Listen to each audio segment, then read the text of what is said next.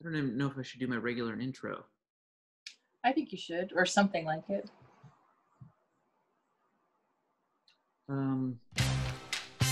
Welcome to the Massage Hodgepodcast. My name is Nick Paterka, a licensed massage therapist in Portland, Oregon. This is a special episode with my first return guest ever, Mr. Calanca, fellow massage therapist here. Yep. Just also in Portland, Oregon, but for obvious reasons, we are not in the same location. So first off, how are you? Yeah, I'm, a little bit of everything every day is what it feels like. Yeah. Mostly good. Yeah. I know, like myself, you have children some of the time, and it presents its own challenges. Mm-hmm. We don't really need to go there because that's a whole nother topic. Right. We're kind of here to talk about massage therapy. And I was telling you that I have this this notion just to occupy some of my own time and to just connect with people and to learn things. So I thought I would find a massage therapist in every state, and I would have one of these types of conversations with them. Yep. Now, in your case, I hope that we can have ongoing conversations. Sure. Because we sort of know each other already, and you have ties to your teacher at the East West and ties to the community, and just like we'll kind of keep up on Oregon and Portland, as it were. Yep. From my state level project, I was hoping you could just comment on being and becoming a massage therapist in this fine state. Oh yeah. Well, I think, I'll just reiterate what some people might not know, which is that to be a licensed massage therapist anywhere in the United States of America, the licensing requirements vary from state to state, right? And so you really want to look at the state you want to be practicing in. So the information I have is for Oregon. Keep that in mind. It'll be different in different states.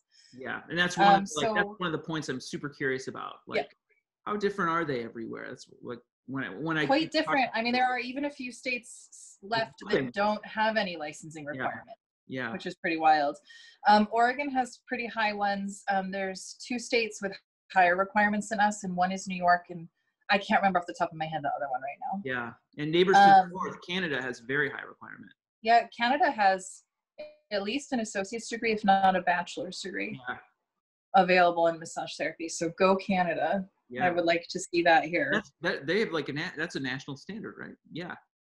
Yeah, it's pretty cool. I think, okay, so in the state of Oregon, you have to apply for a license, but in order to get to the point where you have to apply for a license, there are several steps before you do that. The main one being your education.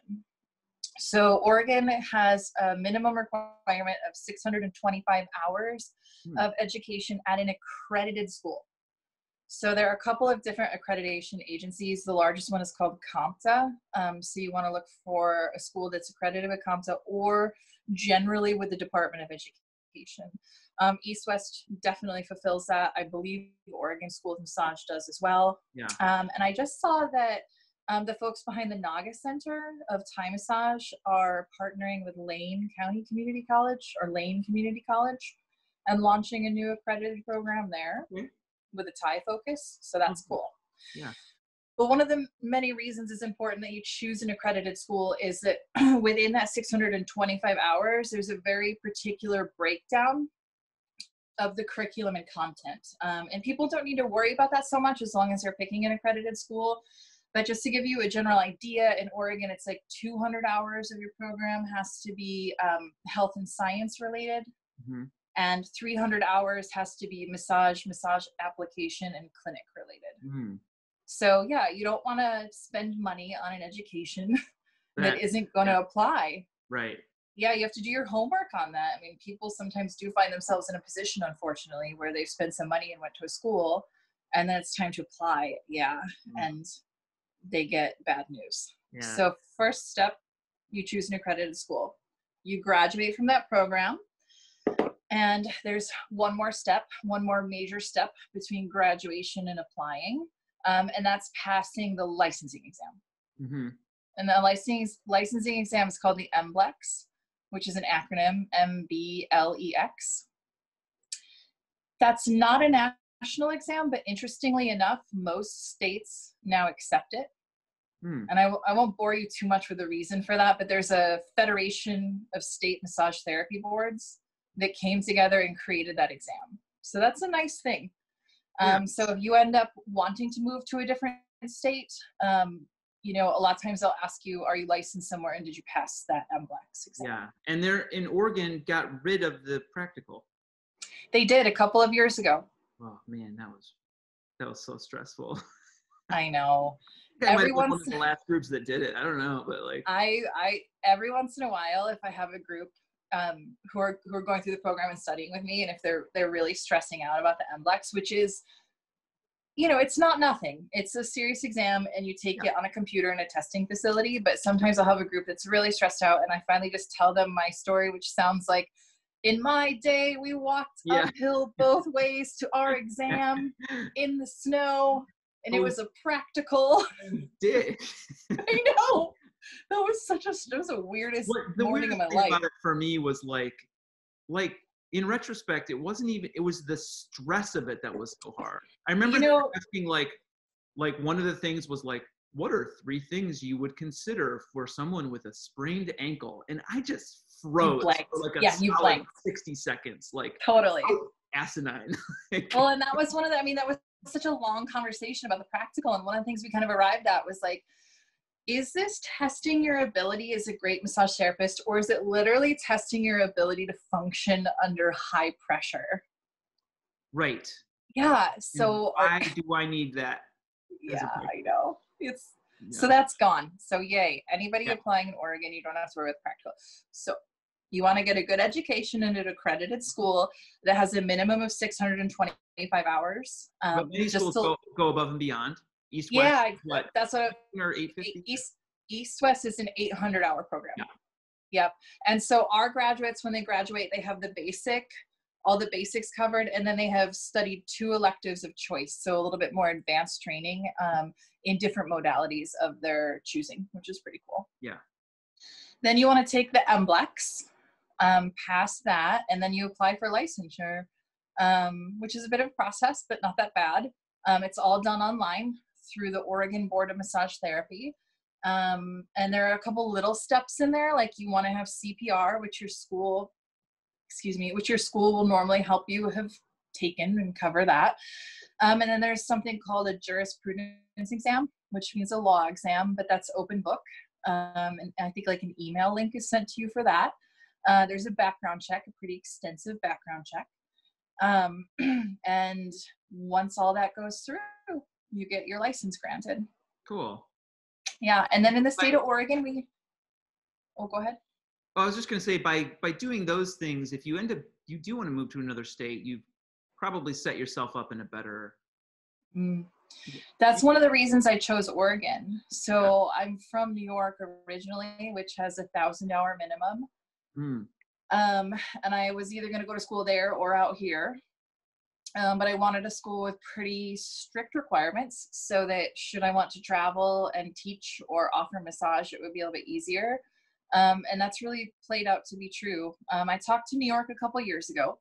And while I didn't fully pursue my license there, they were willing to take into account all of my years of clinical experience.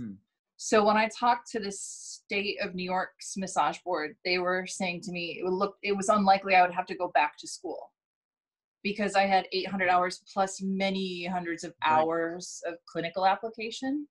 So it's great. Education, presumably. I mean, I guess that's one to maintain your license. Like a lot of other professions, you need to take a certain number of continuing education credits. Yeah. Right. So and that again varies by state. So the current laws in the state of Oregon is that a massage therapist is required to renew their license every 2 years and to have completed 25 hours of continuing education credit in that 2-year cycle. Yeah. Cool. And then there's there's a lot of rules. I don't know how deep you want to dive in it, but that's like the broad strokes. Not that deep. My other questions is what are your thoughts about a national standard? You think that's overdue? Do you think it's too hard? Is it unrealistic? I think it's really overdue. I think that the Federation of State Massage Therapy Boards, there's a lot of acronyms. That's the agency that created the MBLEX. Okay. I think that's a step in the right direction.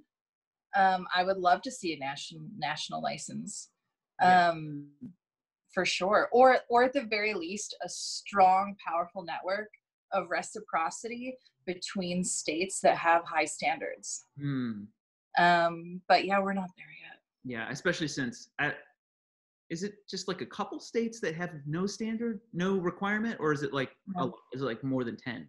I think there's 2. Well, if I get Max. to interview someone in every state, I'm going to find out. Yeah, you're going to find out. I know. I'm pretty sure Kansas is one that doesn't have any requirement, and there's a correlation there between that and sex trafficking, unfortunately. Yeah. So you can Google that and get a little research. Yeah. And then, so the other thing about just Oregon. So like, now obviously we're in Portland, which is its own sort of like wellness bubble. Just from your perspective as an Oregon licensed massage therapist, what do you find it to be like to work here? Well, that's a great question. Is that too high level? Do you mean pre-pandemic? Yes, I would mean in a normal time. Yeah. I think it's awesome. I also used to work as the alumni services coordinator for East West College, meaning that I had a lot of connection with the employers in the community, and was tracking and managing employment levels for our graduates.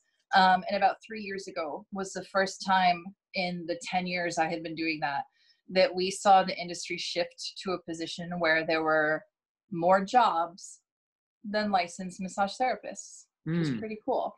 And I feel like some of the positive changes we've been seeing in the industry in Portland are a direct side effect of that shift. So there's a lot of opportunity. And I might have mentioned this before. And this is a kind of a fun part about having a second conversation with you. But AMTA, the American Massage Therapy Association, right? Yeah, I know. I feel like we should have like a little, like every time I list an acronym, it should come up on the screen. And stay there. Stay there. Yeah. They do an industry report, a national industry report, I think every 2 years, which is fascinating. And the last couple of years, the percentage of American adults who have had a massage in the last year is hovering at 19 to 20% nationally.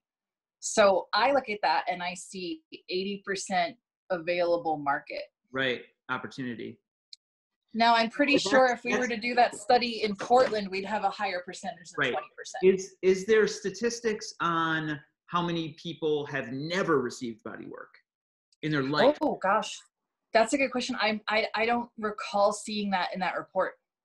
Because that's one of my things. It's like, that's why I think we talked about it, how I want to produce this long form content of therapists doing like full sessions, like unedited. And obviously I can't produce any right now, though I did have one filmed that I just edited. I'm about to release. That's kind of exciting. Awesome. But one of the things is that getting those out there so that people who've never had it or who've only had one and dismissed it or for some reason, then can see what more work is like and kind of destigmatizing. Absolutely. Just like, oh, that's what it's like. I could do that. If we can show them what a Thai massage looks like and a Swedish traditional deep tissue sports, like show them all these things. And they go, oh, that's the one that looks like it would work for me.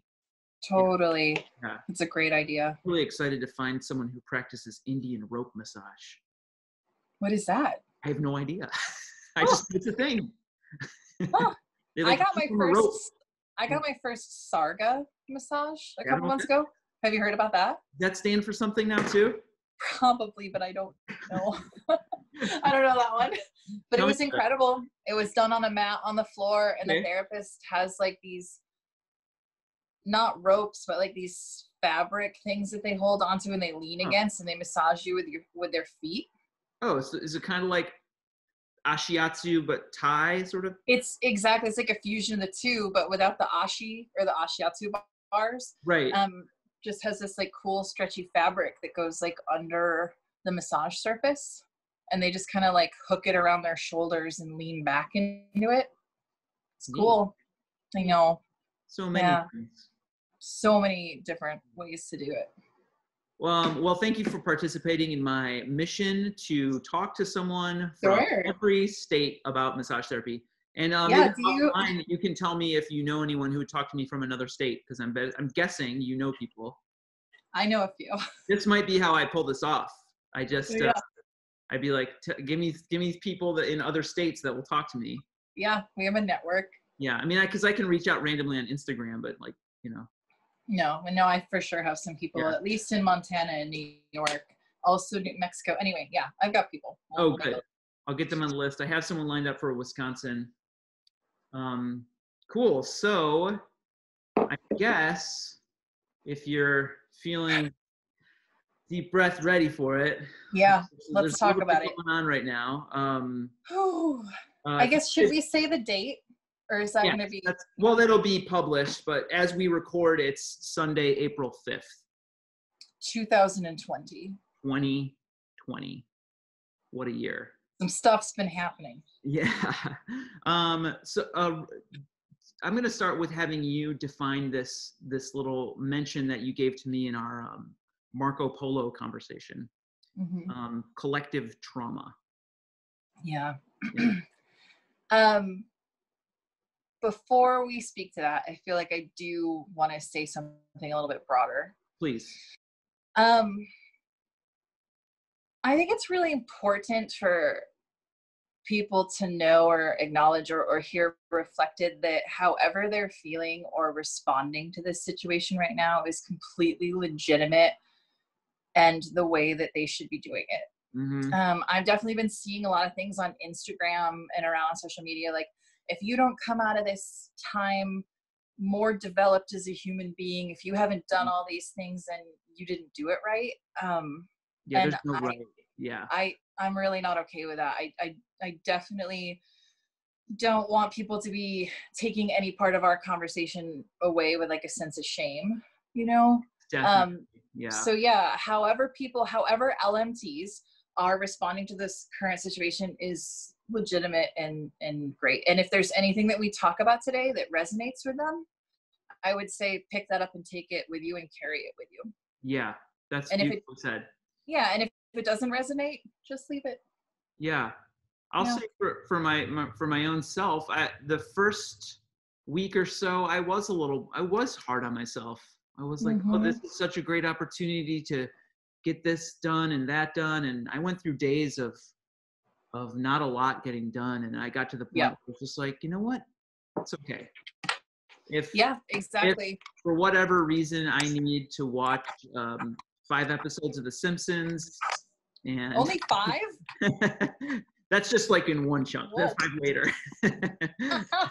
You're like, that was just part of it. That was 5, and then check one email and then call it good. Yeah. So I do, you know, I'm working on things like creating this project, for example. It's something that I feel like I can do, and I'll come away with. But yeah, I feel like whatever people are doing and whatever they need to do should be acceptable. Yeah.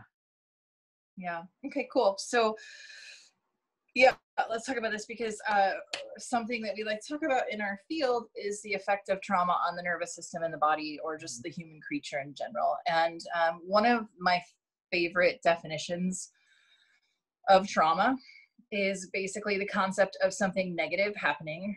So that's the first part of it. Something negative happening to you that you can't escape. Yeah.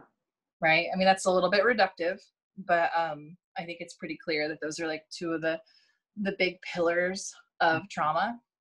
And so, I mean, we are essentially experiencing a collective trauma right now. Yeah. And it's affecting people in all sorts of ways. I think, you know, when I think about what my clients might be going through and how it's going to like manifest and hold in their body, and the things we all may hold on to. And I don't know if you got a chance to see the episode with Megan Grace. I did, and I work with her. Yeah. Like, and she talks about the maliversary and how like traumatic events in our lives can resurface a year from now. So I've been thinking like, oh, how am I experiencing this in my own body, and kind of setting a little silent reminder to go off a year from now to be like, totally, to check in with that kind of thing. I mean, I think it's an interesting thing too about us, like kind of capturing this moment and having this conversation too. Yeah. Yeah. I was going to transition into a question of, well, it's related to that. In your clinical practice, have you seen this sort of manifestation of the body hanging on to things that may have been a long time ago? And can you speak to any cases like that? I see it all the time. Yeah. Yeah. What it will often look like clinically is I'll start working on someone and they'll come in with, a standard list of complaints about what's happening. Maybe I have chronic headaches, my shoulders are tight, or this or that. And sometimes I'll be working on someone and they will start crying. And they'll start saying things like, I don't understand why this is happening to me right now. And some people kind of will just like verbally process and some people don't. But when they do verbally process, and listen, we have a scope of practice. I'm not a mental health practitioner. Of course, yeah. I'm not counseling them, but I will listen, obviously, if people are speaking while I'm massaging them. And sometimes they'll process and go, oh my gosh, I just didn't realize, like, I don't want to get too specific, but sometimes I'll say something like, I'm just realizing that like I lost this family member last year. And my body is like holding a bunch of grief about it. And all of a sudden I'm thinking about them while you're working on me. So yeah, it'll look like that. Sometimes I have clients who are very connected to it, and they'll know exactly what it is when it comes up. And it's not always crying, sometimes it's uncontrollable laughter. That's a fun one. Yeah. Right? There's I've actually come across more laughter than tears. Yeah. Yeah. I would say for me, it's like 60-40 tears and laughter. I don't know. Maybe I should look at the music I'm playing. Maybe it's too sad. It's all Duran Duran. Oh, that'd be awesome. Yeah. So, I mean, it moves out of the body in different ways. And then also, I don't know about you, but I can often feel energetic shifts when I'm working. What about you? I am just starting to tune in my therapeutic skills to the energy side. I mean, I feel like it was kind of becoming more and more of an interest to me and things in that realm. Definitely, I'm definitely a believer in that. And I think I may take some continuing education specifically around energy. I've been reading this book about healing sounds and like crystal bowls and singing bowls, and I guess just because I like music and sound so much, I feel like I might just when this is all over and I can shop for something like that again. And I don't know, I just like the idea of the sound. I don't know if have you ever played with the sounds and the bowls and the not myself as a practitioner, but I've been doing yoga for like 22 years now. Yeah. And that was my first introduction to that kind of sound healing. And it's undeniably powerful. It's cool stuff. Yeah. Also, sorry. Yeah. I was just going to say too, if you're interested in that, you should read some of the research that Oliver Sacks did. Okay. He was a neurologist. I think he's referenced in the book, actually. Oh, probably. Yeah. He wrote several books in the course of his career. One in particular I'm thinking of is called Musicology. And it's really about the neurological response in our brains to music. Oh, neat. Yeah, it's a great book. Yeah, I love that stuff. And I feel like the physical bowls, like, because I can play a Spotify playlist of Tibetan singing bowls, different. But it's not the same. No, you can feel, like, have you ever been to a live show? You go to a live show, and you can feel the music pass through your body. Yeah. Yeah, it's like that. It needs to actually move the space around you. Yeah. I think. I mean, I don't know. I don't have any training in it, but that's just my experience of receiving it. Yeah. And the book talks about how, all of our cells have their own vibrational frequency, and Yep. they make. What book are you referencing? Called Healing Sounds by Mitchell Gaynor. Okay, I gotta check that out. Oh, I'm sorry. Sounds of Healing. Oh, nice. There it is. It was Cool. right to me. Nice. Yeah. I'll check that out. Yeah, and I randomly I have a sister who several months back she started her and her husband and her kids started bidding on abandoned storage facilities. Oh, I've heard about that. You ever seen people do that? Where they get them basically unseen? Yeah. She has so many interesting treasures, but this was just one of the books. Oh, really? I was like, that's right on my That's alley. cool. Yeah. Yeah. It was meant to be yours. Yeah, right? So, okay, so keeping our caveat in mind that whatever we need to do is okay. Exactly. What are you doing? I guess you can go, personally day to day, or I guess for this conversation, it makes more sense to say as a licensed massage therapist, business owner, are you taking any action? Are you doing anything proactive? Or are you just are you still in taking a breath moment? Where are you at? Well, let's see. How many days are we into this quarantine in Oregon? Do you know? I kind of stopped counting. Does it feel like, or 3 weeks, 4 weeks? I don't know. Honestly, half the time I don't know what day it is. Yeah. Two things. I'm making lists of things that I want to accomplish with the resource of time that I have. Mm-hmm. And I'm also giving myself a lot of grace for not necessarily being able to get to that as quickly as I would like. Yeah. I mean, okay, I'm just going to be really vulnerable here because that's kind of my style. Anybody who's studied with me knows. I'm in a fair amount of shock. Yeah. I was actually on the verge of opening my first clinic, right? With employees and the whole thing. Yeah. 3 treatment rooms and classroom space. Oh, wow. And years of preparation to do that. And it just,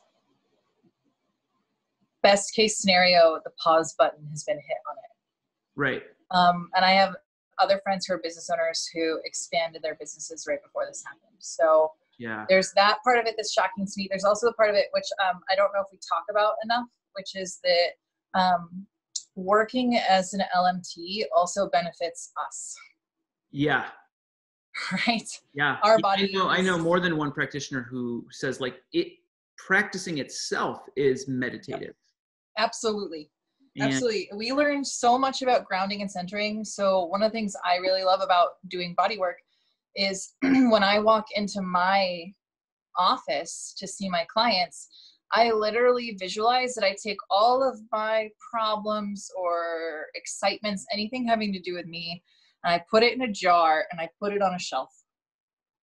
And I say to it, I'll see you soon, but that's where you go for right now. And then I spend, 5 or 6 hours very focused on other people. Mm-hmm. And when I come out of that, it always feels like meditation. Mm-hmm. So not having that has been challenging for sure. Also teaching, East West just announced that they're pausing their program until at least June. Okay. So no spring start. No spring term. Yeah. And I love teaching. So I'm doing some online content, little seminars and things like that. But I'm also trying to be sensitive to the fact that maybe what we need the most right now is connection. Mm-hmm. And that maybe our brains aren't wide open to learning right now. Yeah. So just trying to navigate that and really get a feel for it. And also learning how to teach people in this format, which is, it's very different. Yeah. Yeah. Especially with obviously a hands-on field. There's someone that a trusted person who lives in my building who's sort of become part of my quarantine cohort who's I like that term.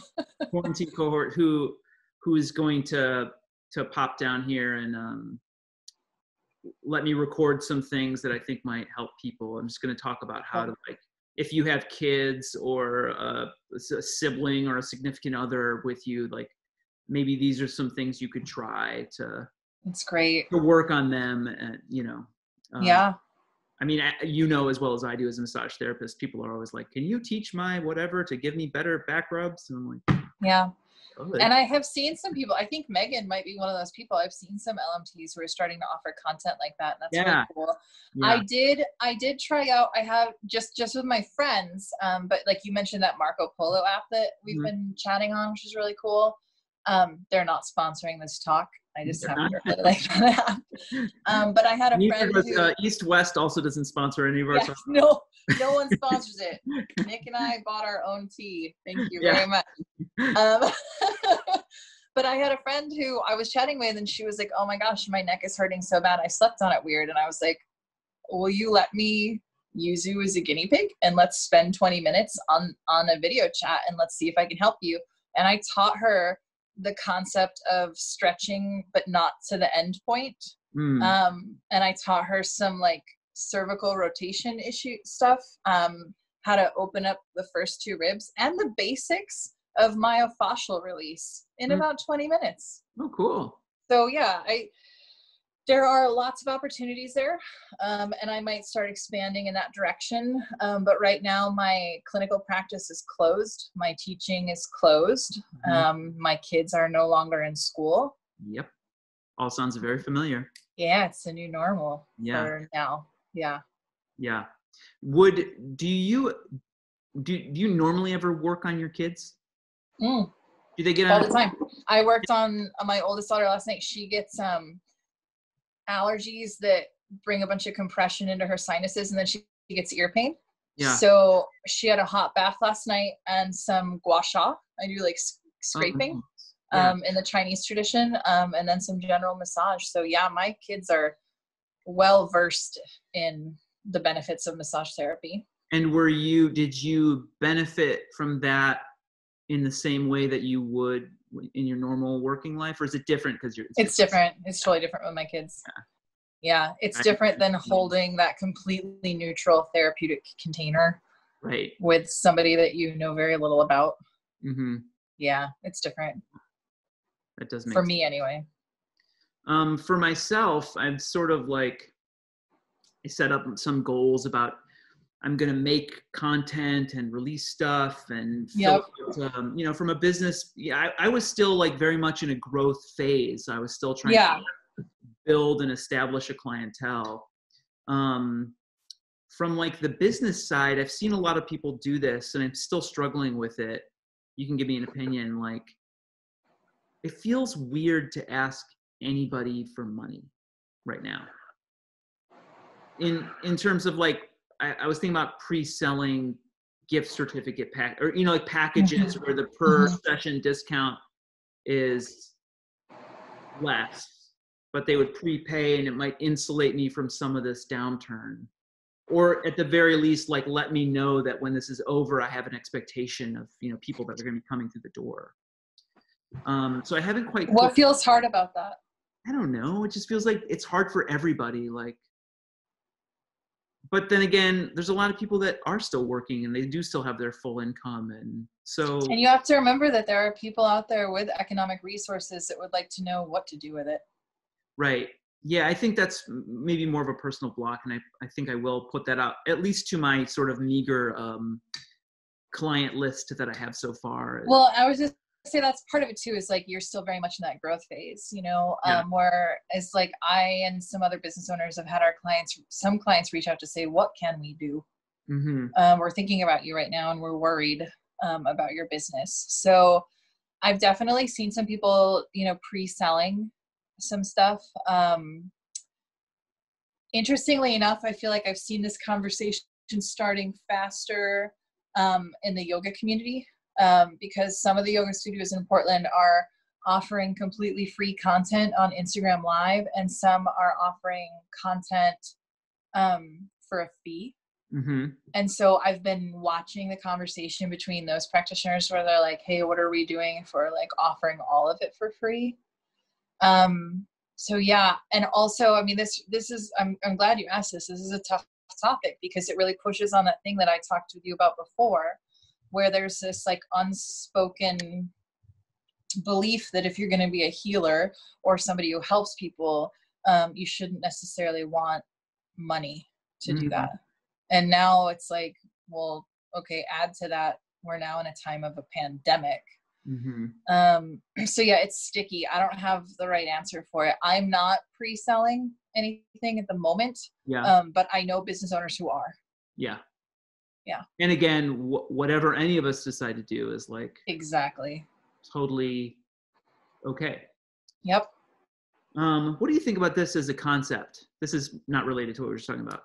What if, do you think like an audio description of a bodywork session would be therapeutic for people? You know what I mean? Like put the headphones in and it's someone's voice being like, okay, close your eyes. Imagine someone's applying pressure to your, you know what I mean? Like, it's almost like a guided meditation. Yeah. But like, and they're asked to sort of imagine that they're receiving pressure. I mean, I guess it would depend on how much weed they smoked. Hey, that's legal in Oregon. Yeah, for those of you watching from other places. True. Yeah. In fact, it's considered an essential business. No, I mean, I don't know. That could be really cool. I mean, I personally listen to a lot of guided meditations, and I would kind of put it in that category. I'd be interested to try it. I feel like it's a little bit of imposter syndrome popping up. Like, who am I to lead a guided bodywork meditation? But here is one of the silver linings to what's going on. And maybe I don't want to use the term silver lining because I don't want to gloss over the fact that this is a scary, challenging time. Yeah. However, it's going to force us to get creative, right? And so maybe we really do start looking at how we articulate with the nervous system and start coming up with some other solutions. So I would say just try it and people will either like it or not, and then you'll have your answer. Yeah, if nothing else, like I feel like just trying it would improve my future in-person work. Because I feel like I'm often like in my work I don't often say much unless they're trying to have a conversation. But I feel like there are times when I should be like maybe guiding the breath or asking them to do things or like, and sometimes You ever hear that old joke though, Nick? Right. No, which one? Is the best talent a massage therapist can possess is the ability to shut up. Have you ever heard that? Yeah, maybe not quite phrased like that, but yeah, I know. It's one of the number one complaints. It's one of the number one consumer complaints about massage therapists is that we tend to talk too much. Maybe I understood that intuitively, but is the complaint that the therapist is going like, oh, let me tell you about this day I had. It's that, exactly. As opposed to like, I need to take a deep breath. Right, exactly. Yeah, it was definitely a joke for sure. Yeah. I think we've all probably unfortunately had a massage from somebody who was projecting a bunch of their own stuff verbally onto the session, and that's different than guiding someone into breathing and experiencing the massage. Yeah. Did you want to share any practical ideas for LMTs, business owners during this like down time? Yeah, I was just talking to a lawyer friend of mine before we got on video chat for this. This information is changing really rapidly, and there's different programs that are happening on state levels and national levels that are getting rolled out. It seems like every few days. But I'm going to look down at my notes. I made some notes. Love notes. He was recommending that people who have businesses in our field go to benefits.gov website and apply for an economic injury disaster loan. Portland and Oregon in particular had something similar, but they might have several, but one of them closed. One of the deadlines for that closed. This one is still open. It's on a national level. And I think the only requirement is that your business needed to be a functioning entity before January 31st of this year. Yeah. So I would encourage people to kind of reach out and check out some of those resources, talk to other business owners, not just LMTs, other business owners as well, and see what they're applying for. This is a completely unprecedented time. We haven't seen anything like this in our lifetime. And so the government is responding with different programs. Yeah. So if you're feeling the pinch and you're really scared and worried about what's happening or not, or if you're just curious about it, check it out because there's some resources out there. And there are even options, even as sole proprietors, in like the big economic stimulus package. Yep, exactly. That are worth looking at.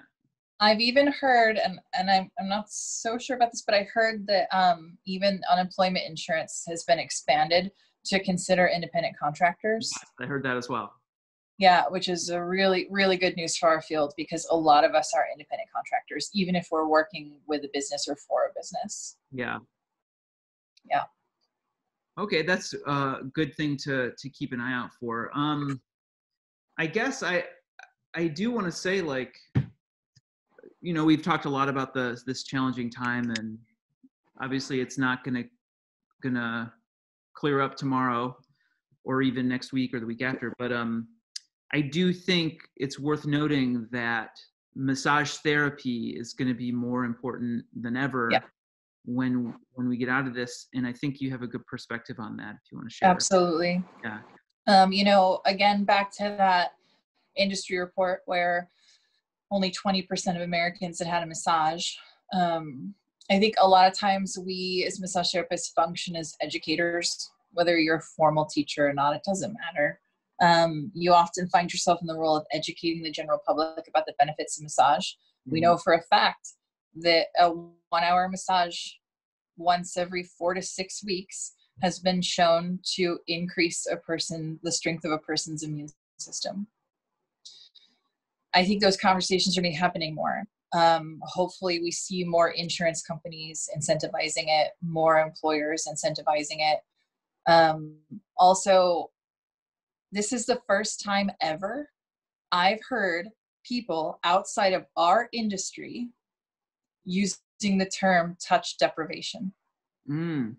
I've never heard people who aren't LMTs talking about touch deprivation, and people are talking about it now.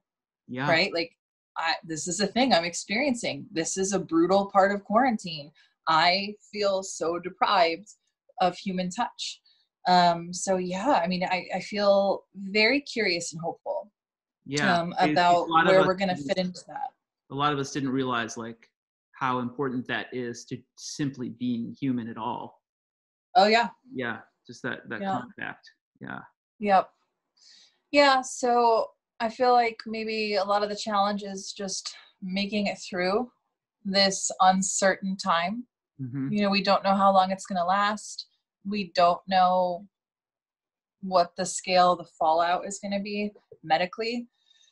But at some point it's going to end, right? And then we're going to have to look around us and decide where we want to lead, right? And how we want to be of service. Yeah. Yeah. I think about that a lot, actually. That's maybe why I'm a little sometimes harder on myself about what I'm getting done during the downturn, because I want to be able to hit the ground running. I want to be in a place where that's, you know, like the world opens back up and I'm like, oh, I didn't do all these things. I could, you know, like I don't want that. I don't have that feeling then. Right. So I think that's why I can be a little harder on myself now. Yeah. But yeah, kind of day by day. I know I keep joking that the next time I ask the universe for a break, I need to be a lot more specific. Yeah. I anticipate it's going to change the way my workflow goes. Yeah. In what way? That I will probably be so relieved to have a bunch of work to do. Yeah, that it'll feel good to lean into it for a good long while. I don't know though. Yeah. Yeah, I miss it. We tend to adapt and forget as well. Like that's true. Yeah, we all get back to work, and then like 3 months go by, and we're all back to our bad habits, you know, whatever. Yeah, but I don't know. This might be a little bit different. I mean, we're living through an actual historical event. Yeah. You know, with a long continuance. So I don't know. We'll see. Yeah. Yeah. Like you were saying at the beginning of this video, you know, it can take like a year or so. And then the memory of the trauma will pop back up. Yeah. And we don't know if the virus itself will come back up. And I know, right? That's part of it too. Can we just talk about that for a second? Like the stress of not knowing. Yeah. That's been a big one for me. Not having information or not fully understanding the virus has been really, really stressful for me. I'm from New York originally, so what's been going on there has been really tough. I've got family there. And then I just read on ABC News this afternoon that tigers at the Bronx Zoo tested positive. Yeah, I don't know what to do with that. I don't either. Yeah. I guess my takeaway from that is don't watch the news. I know. Okay, so let's talk about that for self-care. So actually let's talk about this for a minute. So I have a couple of friends who are writers. Okay. And I've been looking around at everybody and checking in on how everybody's doing mentally and emotionally. And the writers seem to be doing pretty well. And I was talking to one of my writer friends the other day, and he was like, yeah, because I work in isolation for years and years and years. And the way I do that is by creating a schedule for myself. I build structure into my day. Yeah. And every day follows a structured path. And that was very helpful for me. That's not something I knew how to do. A lot of my structure comes from external pressures, right? Like the kids' school schedule, my work schedule, like all of these things. And so I really did start to internalize that, like, okay, we're going to get up by this certain time. Everybody gets dressed except for Sundays. And then just have like a loose structure so that it's not stressing us out. But yeah, like creating new coping mechanisms and new ways of being seems to be called for right now. Yeah, for sure. I'm trying to think what my own are. Yeah, just part of that's adjusting to online learning for school and. Yep. Yeah. And I got started on this because I was thinking about limiting the amount of news you're consuming. Oh yeah, as a self-care tactic. Yeah. For sure. Especially opinion pieces for me. Yeah. Those have been tough. I just kind of want the facts as we have them. Yeah, I try to just go with my NPR morning news update, which is about 10 minutes, and then call it good. Yeah.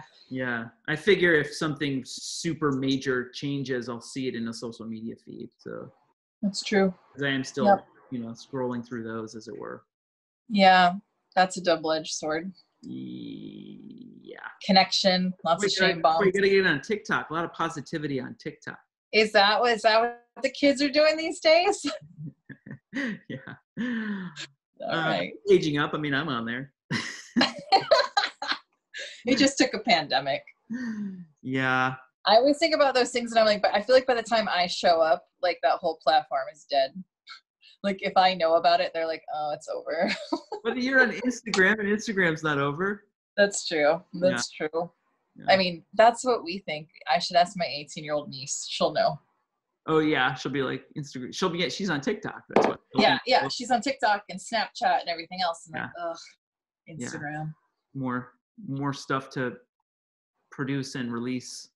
Mm-hmm. Yeah, that's the stuff I struggle with. Yeah. Well, thanks so much for talking today. Yeah. I really appreciate it. And I hope to check in with you again this time. And I guess this is being released as a podcast. So if you're listening to this as a podcast, thanks for listening. Oh, did you want to say something else? No, just thanks for the conversation and the connection.